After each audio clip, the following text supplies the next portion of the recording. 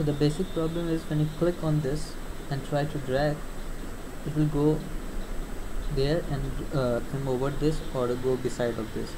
So the first thing you can do, just Control Z to go back to this real position.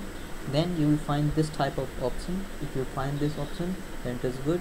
Click on this one and go to the one of the wrap settings, and you're all good to go.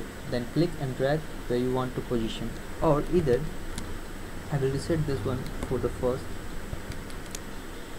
You can just click on this pie chart, on the border of this pie chart, and then go to the format option, and there you will find a wrap text option.